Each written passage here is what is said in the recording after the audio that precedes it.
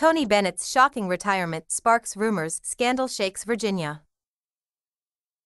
In a stunning turn of events, legendary Virginia men's basketball coach Tony Bennett has announced his sudden retirement just weeks before the season starts.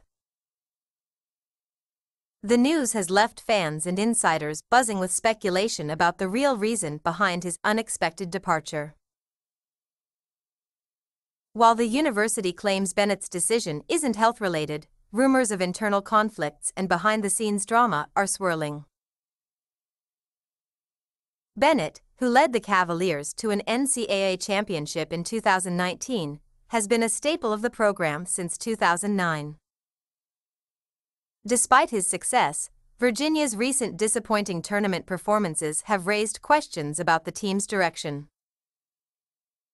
fueling theories that Bennett may have lost his drive after years of pressure. Some insiders hint that last season's 25-point loss to Colorado State in the first four might have been the final straw. With no successor named, the team faces uncertainty, and players have 30 days to decide whether to enter the transfer portal.